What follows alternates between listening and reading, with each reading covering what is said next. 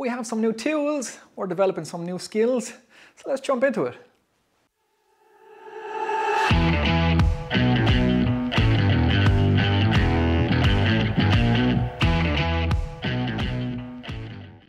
What's happening, everyone? Welcome back to the workshop. Now, we've added some new tools. I'm hoping to add some new skills. So I'm getting into a bit of wood carving. I want to add some wood carving to upcoming projects.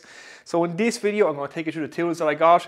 I'm working on some Celtic designs. So we're going to carve one into this piece of pine. So I'll show you how to draw the Celtic interlocking hearts.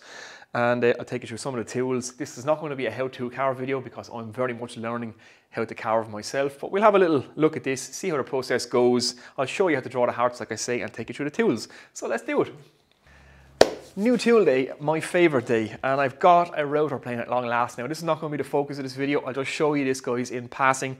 Just picked it up and yeah, I said I'd share it with you guys. I can do a video on this later, but this is the Veritas router plane. Now, I've been after a router plane for ages. I've been saving up the pennies for a few months, and I went with the Veritas one. I looked at the specs and all the other ones, how they form, or the form and function of them, and what they come with, and I decided to go with the Veritas one.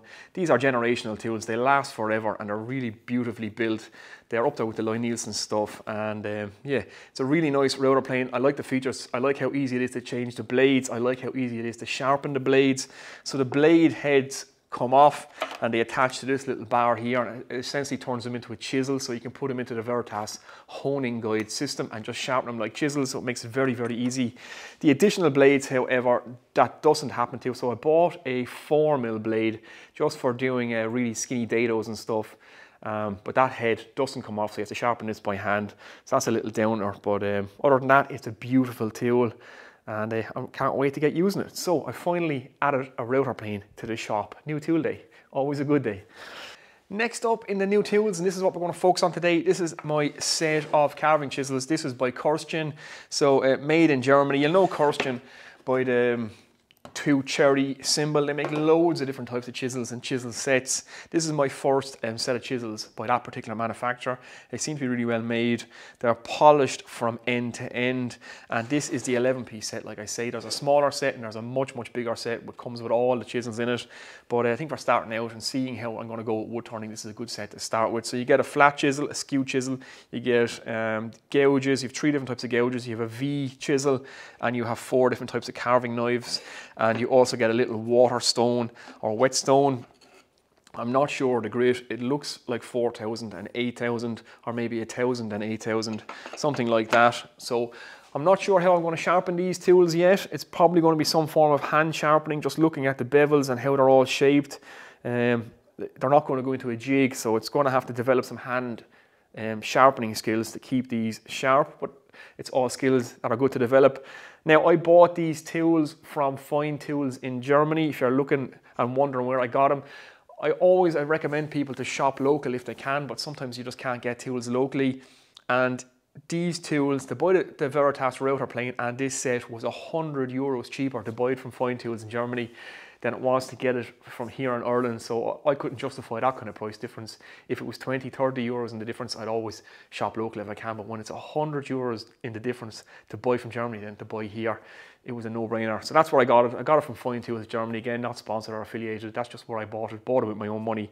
So yeah, that's it. This is the Kirsten set of carving chisels, the 11-piece sets. That's what we're going to use today. So let's jump in and start the project. So now that we've looked at the tools, let's jump into the project. And this is, like I said, it's not going to be a how-to. This is very much just me practicing to use these tools, and it's not a tool review because I've only just got them. I want to put them through their paces, and then I can let you know how good they are.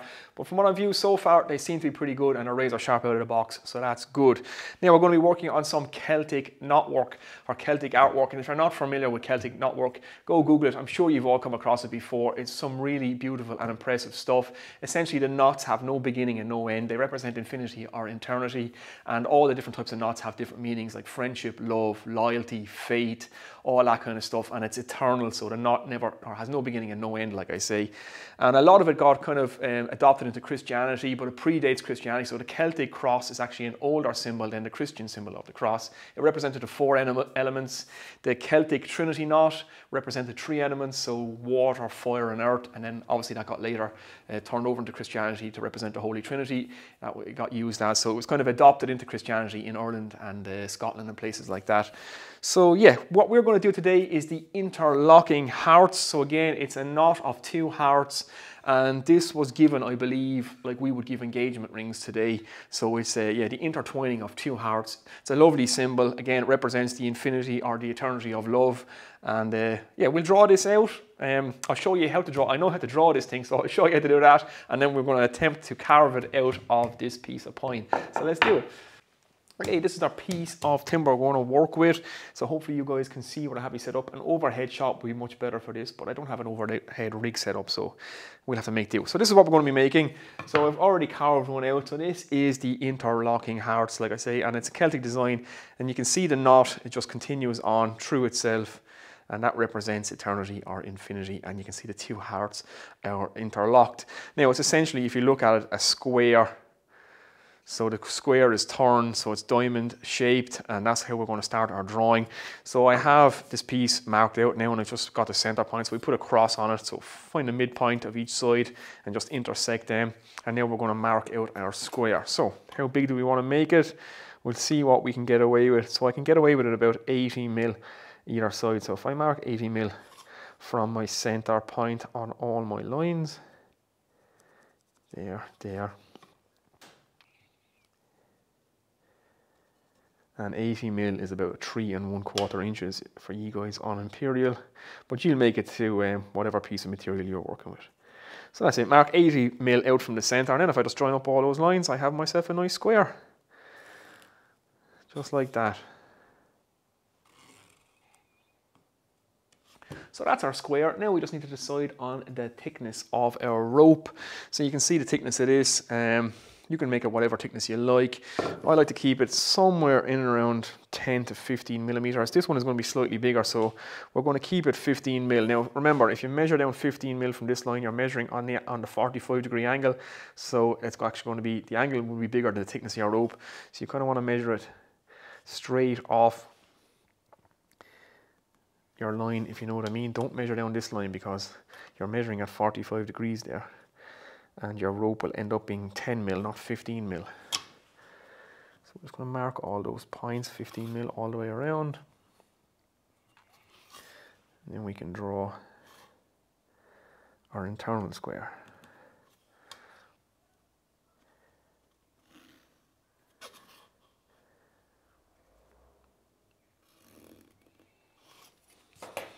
Right, so there's our square complete. We have the thickness of our rope all the way around. Now we want to draw the rest of it. So if you can see, these 2 cross dead center of our square. So that's what we want to draw next. So I've just marked the center point of our square on all the edges, and then marked the thickness of our rope, which is 15 millimeters. So now we're just going to join up these lines where they cross in the center.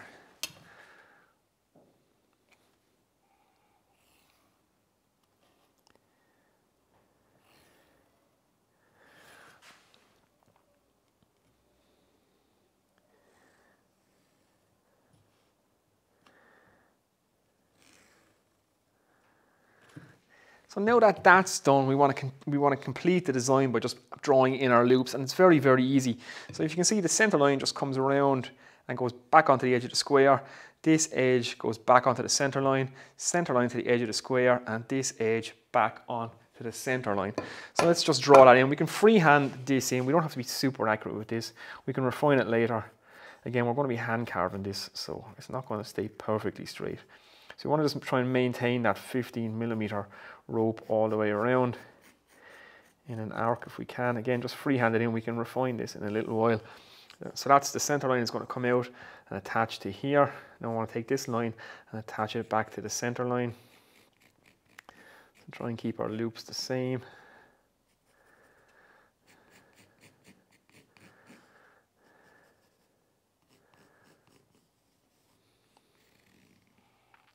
Just like that, and then we do the same on the other side. So take this center line and join it to this edge.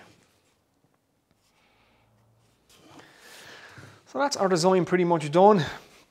Now it goes over and under. So we have to just follow our square around, and you'll see it goes under, over, under, over, under, over, and just work that around the whole design. So let's do that now.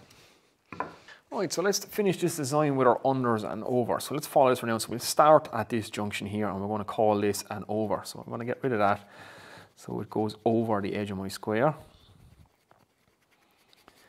And then this is going to go under, so that joins to that. If you see what I mean. And we can just shade our under areas just to give it a bit of definition so we can see that it's actually going under. Now we'll follow here, it's going to go over this, so we'll draw in them lines. Cross out those lines. You can see this one is now passing under. So again, just shade that in. And just follow your design around on its infinite loop. So around here, so this was an over, so this will be an under. So we want to maintain them lines. Again, it's traveling underneath this. So we'll just shade that. And so on and so forth. So I'll continue on that and I'll show you when it's finished. Right, so there's our completed design. So you can see it's just essentially a square and you join the center section to its edge, the edge to the center section to the edge, and the edge back to the center section, and then just follow your loop around. So it's an infinity loop. As you can see, it heads all the way around and back on itself, and just start with an over, then an under, follow it around, and under, over, under, over, under, and so on, and it'll shade where it goes under just so you can see, gives you a bit of contrast. If you were drawing it, that's what you do, so you can see the contrast, and it also helps then for you when you're carving, you can see what's going under and what lines need to be continued where. So that's it, nice and simple. Again, it's just a square with a cross in the center and you join the cross to the edges. So it can't be more simple than that. Now I'm going to carve this thing out, so let's get on it. Okay, now that we have our design all drawn out, it's time to carve this thing out. Now, like I said at the start of the video, disclaimer here, this is not a how-to carve video. This is just a watch along and you can see what I'm doing, you can see the tools, and maybe if you guys are into carving or you want to get into wood carving, you might get some inspiration from this. So I'm going to attempt to carve this now. I'm not a carver, I'm new to carving, so I know a little bit about it, but yeah, let's start carving this. And the first thing I'm going to do is trace around our lines, so let's do that. Okay, so the first thing I'm going to do is get these lines carved out, and I'm going to use the V-shaped chisel to do this. And this is where drawing and shading the under areas is pretty good, so you know where to stop. So I'm going to start right on the line here, and I'm going to start carving. Just following my line.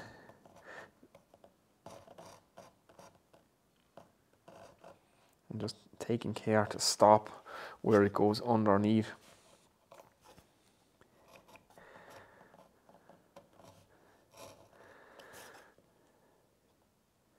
So we just want to carve all our outline.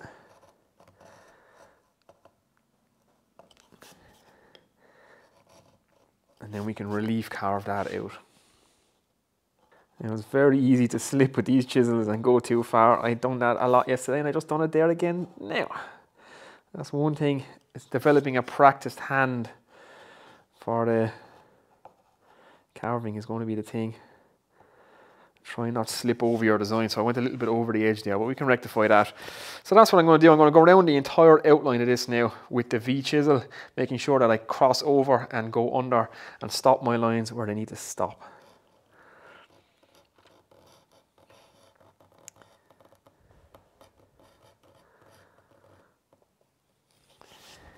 Right, so now that all my outlining is done, I've taken care to get my unders and overs all right. What I need to do now is start to take down all the material around this. So now that I have lines to work to, so I'm going to use my gouge just to gouge this material out and work to these lines all the way around. This is where the larger gouge now would be much better. This set is quite small and it's for quite small jobs. And it's going to take me quite a while to relieve all this down. So I have to gouge to all these lines like I'm saying. So I'm going to get on and do this now. And start taking this down all around. Taking care not to dig into my line.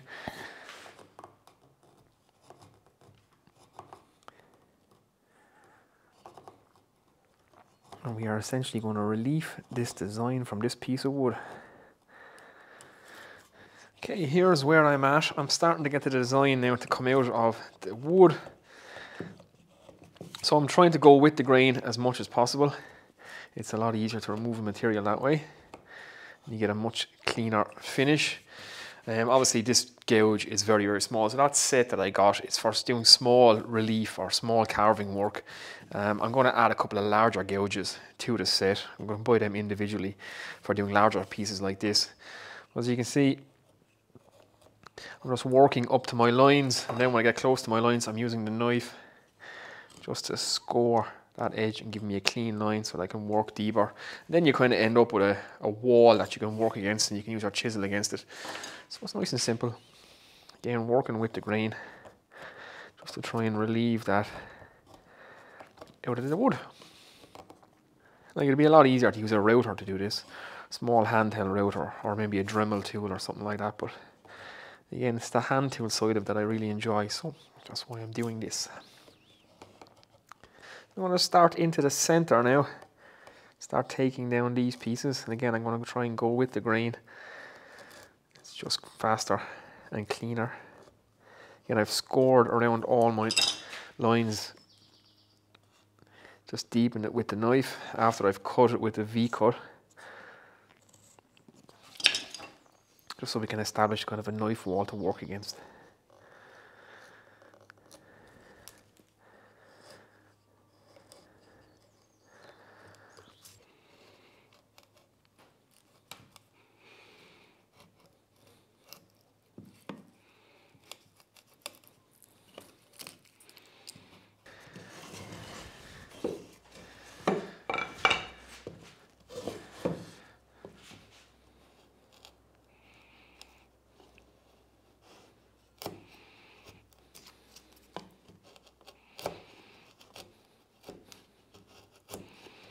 Right, now that most of the shape is carved out, it just requires some cleaning up, but I want to add some more dimensions to it now. So everywhere the rope passes underneath itself, I want to just chamfer that down.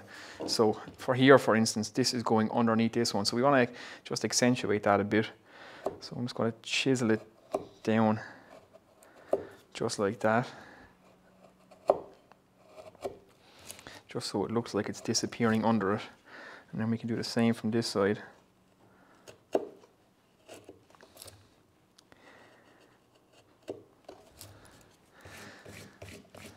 And anywhere that rope disappears under itself, we'll just chamfer it down like so.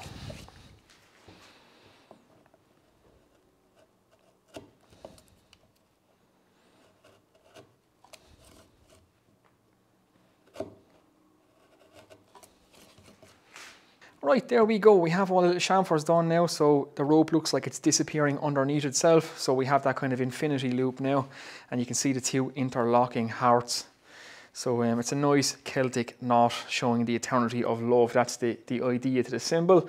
And I think I'm going to leave it there. Again, it's only a practice piece. I'm not going to go too far on this. It's just a quick demonstration, just to show you how to do one of these knots. Give you a look at the tools that I've got today. So we'll throw a bit of Danish oil on it now, just for a little bit of contrast.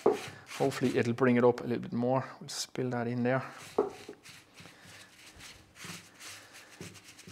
Again, this wood carving is a whole other world in the woodworking, under the woodworking umbrella that you could dive into. You could just solely do wood carving and nothing else. But like I say, it's just a skill that I'm going to try and develop so I can add it to my projects. So I want to do some detail work on some boxes. I want to add some of this Celtic design and rope work and knot work to some of the upcoming boxes. So again, it's going to be a case of practice, practice, practice. And that's a decent little set I got. I do want to get some more, some bigger gouges, just because doing anything this size, that set might be a little bit small. It's kind of for more finer detail work. But yeah, there we go. One Celtic knot.